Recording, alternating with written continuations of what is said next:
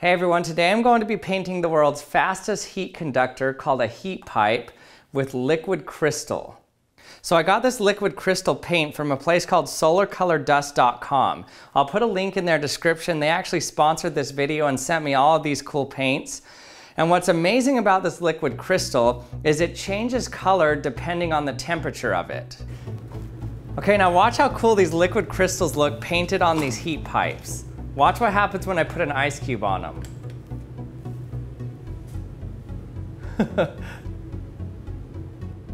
So here's how liquid crystals are able to change their color. So their atoms are arranged in crystalline form. Now when light shines down on these atoms, it gets reflected like this.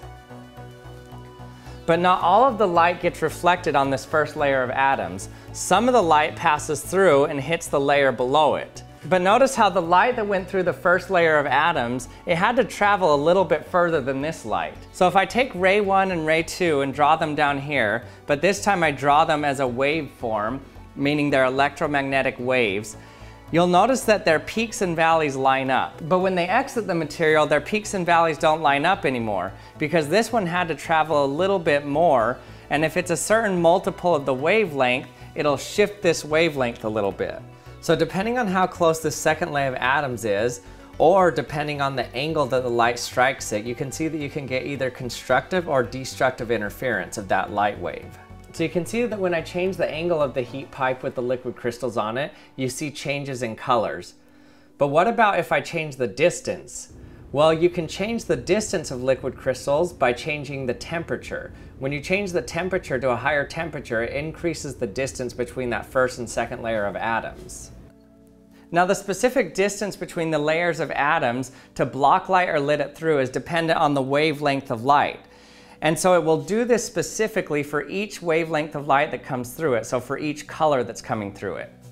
So the reason you're seeing a change in color when I change the angle or change the temperature of the liquid crystals is because I'm shining white light on these. And the white light is composed of all the different wavelengths of light. So depending on the temperature or the angle, some wavelengths of light are being reflected completely and some are being destructively interfered so that they can't reflect. And so whatever combination of light that is, that's the reflection that you'll see, and that's the color that you'll see.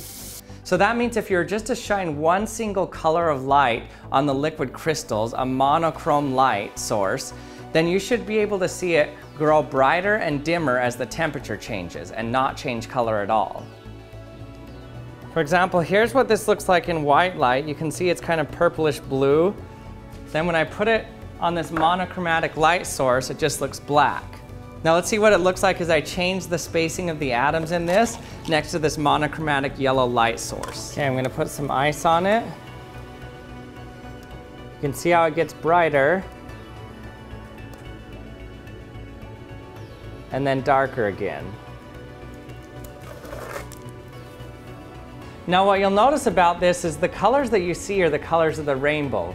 You'll notice these are the same colors that you see on the surface of a bubble, and these are also the same colors that you see when you heat a metal up.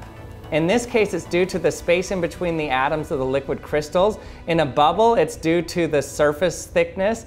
When you heat a metal, it's due to the oxidation layers getting thicker and thinner. So if you don't know what a heat pipe is, here's how it works. So let's cut this open and see why this can transfer heat so much faster than a regular copper rod. So copper can transfer heat at around 0.4 kilowatts per meter Kelvin, and this heat pipe can transfer at 100 kilowatts per meter Kelvin. Okay, so I've split open the end and bent it down here. So you can see the inside of it, it's not just like a smooth copper pipe inside of it, but it's actually really spongy.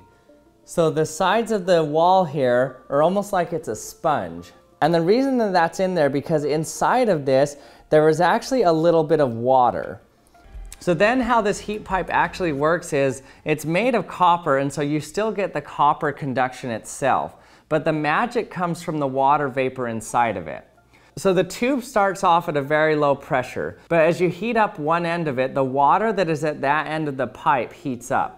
And when it heats up, it vaporizes. And as it vaporizes, the pressure increases. And if the other end is colder, then that means that there's a pressure force driving that water vapor to the other side. So high pressure over here, low pressure over here, and so all of that water vapor gets pushed to that side.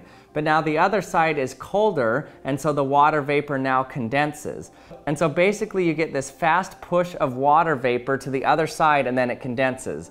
And so it takes heat from this side and quickly pushes it to the other side.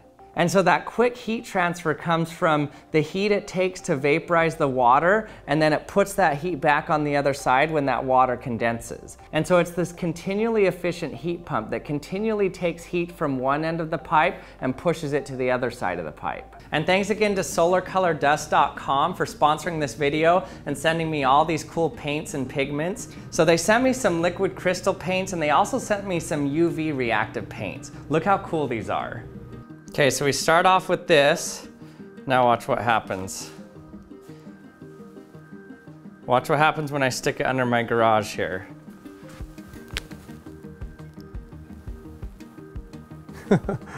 That's so cool.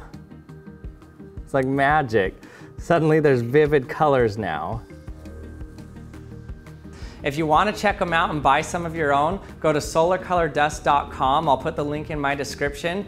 And thanks again for watching another episode of the Action Lab. I hope you liked it. If you did, don't forget to subscribe and hit the bell so you can be notified when my latest video comes out. And I'll see you next time.